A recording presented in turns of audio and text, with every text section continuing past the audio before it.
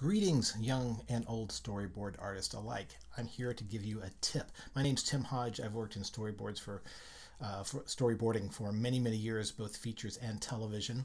I have a training series on creatureartteacher.com, but this is a tip using layer comps. This is something that it's come up a couple days when I've been talking to younger storyboard artists, so I thought I'd put this out here to give some people a boost. Now, layer comps, it's not a drawing technique, it's not about staging, it's not about composition, anything like that. This is purely technical. This is basically file organization. Because if you've ever worked in Photoshop doing storyboards and you're using save as, say you do a panel and you've got all your layers and you save as, and maybe you flatten it and save it as a JPEG, and then you have to unflatten it and do another panel and then flatten it and save as, and after a while it gets really complicated and you have a lot of files, especially if you don't compress them or don't flatten them, and you have a lot of files building and building in layers and you're taking up a lot of room on your hard drive.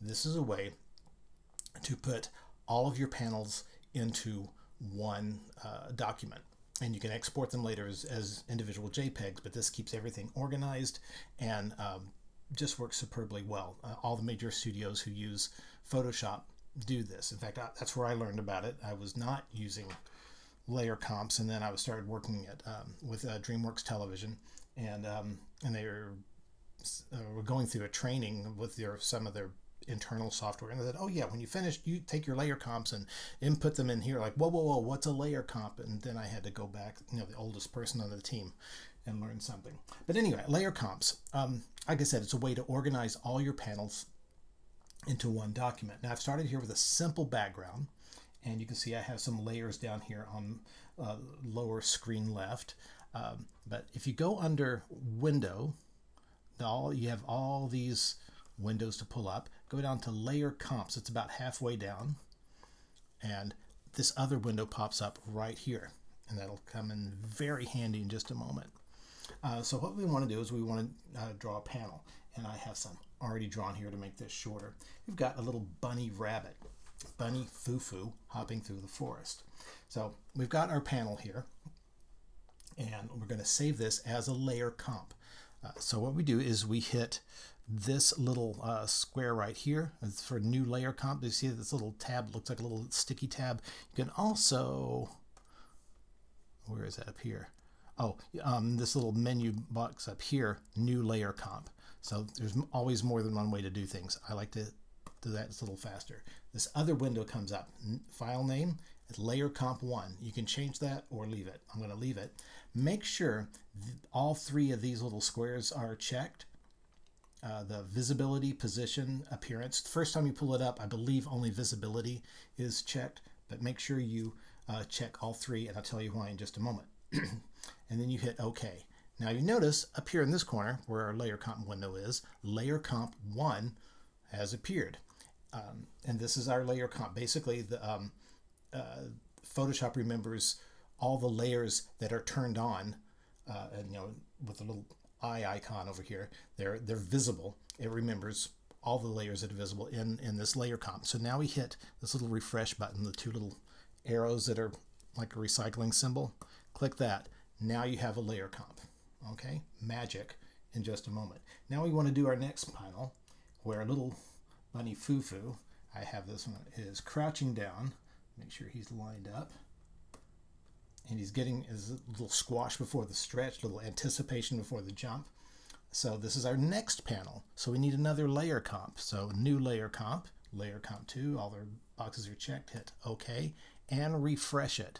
So now, the refreshing is very important because that's what tells Photoshop to remember this layer comp. Now we have 1 and 2. Now if I use these little arrows back and forth, notice I've got my two panels already here, right? Now I might want to save my document here, so I'm going to hit save.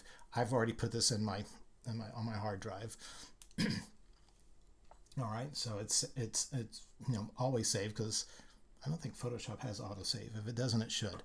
Okay, so we've got on layer comp 2. Let's do another one. Layer comp number 3. Okay, let's turn on our third drawing where bunny foo-foo is in the air. All right, hit refresh. So now we've got 3 layer comps. Well, there we go. 1, 2, 3. Let's do layer comp number 4 with this layer where Bunny is in the air still. Turn off that layer, refresh. Layer comp number 5 where Bunny Foo-Foo, where is that? Wrong layer. There. Is landing right about there. Turn off that one.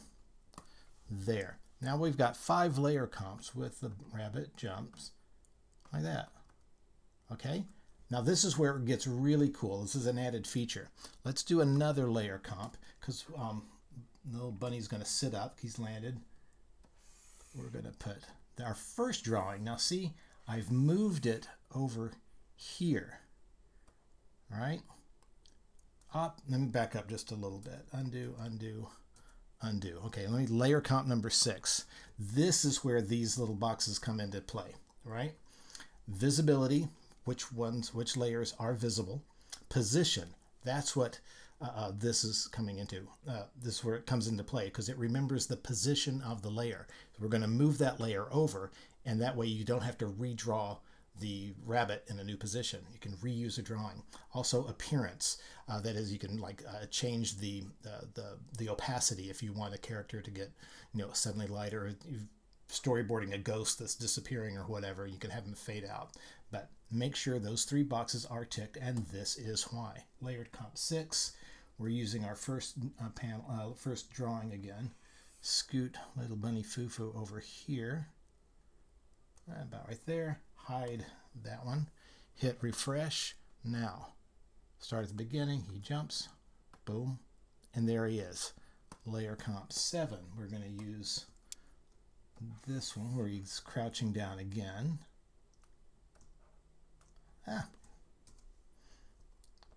Next, I'll use the fill tool. There we go. Turn off the first one. Refresh. Layer comp 8. Again, we're going to reuse drawings and make them hop off screen. Hide that one. Refresh. Layer comp 9 with this. He's jumping. He's making it all the way off screen. Hide that one. Refresh. And layer comp 10 where he's all the way off screen. Well, virtually all the way off screen. Hit refresh. Now we've got 10 layer comps with this little rabbit hopping along. Now I've only done 5 drawings and reuse them using the position save. Now I've got all of my panels in this shot, which will be 10 panels, 6 layers, which is the background, and 5 characters. But how do I use these? How do I send this to editorial so that somebody can make it into an animatic? This is where magic happens again. Go under File, right here, and you see this Export. And now you can export each one of these as something. Now I'm going to export layer comps to files, right? And this, another window comes up. So I choose a place where I want it to go. Freelance, let's see, I'm going to put it in my storyboarding lessons, a new folder, and Bunny Foo-Foo test. Okay, in that folder, so I know where they are. You can put a prefix in front of these just so you can name your files. Bunny Foo-Foo BFF. There's a box you can tick here called Selected Layer Comps Only. If you don't want to export all of them, if you've just redone 1 or 2 and you need to resave them, you can highlight certain layer comps and just export 1 or 2 or whatever. But of course, we're going to be exporting them all, so that remains unchecked. I can save it as a bitmap, JPEG, PDF, whatever. JPEG seems to be universal. We're going to do that and hit Run. There, it exported them, and it was successful. Now, if we go to my files here, where is it? Bunny Foo-Foo test. Here is the folder. So you can see this better. Nope, that's not what I want.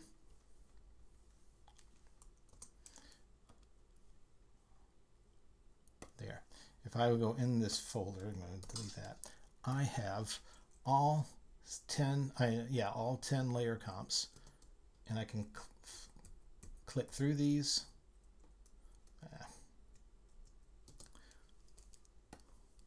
It'll work better this way. There we go. I can click through these. They're all separate JPEGs. And I can send those to editorial. Editorial can make a beautiful animatic out of it.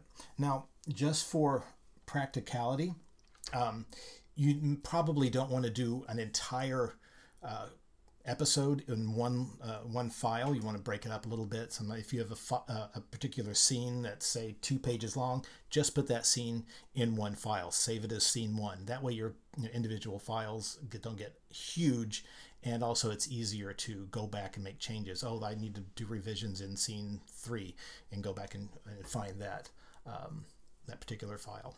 Make sure you stay organized down here with your layers. Maybe between each cut, start a new group, so it's easier to go back and find your layers to do revisions. I think that's all I've got to explain on this. I think if you play around with this, you'll be able to find some new things about it, how it works best for you. So good luck, have fun with it, and I hope this helps you in your storyboarding. All right, tune in next time. See you around.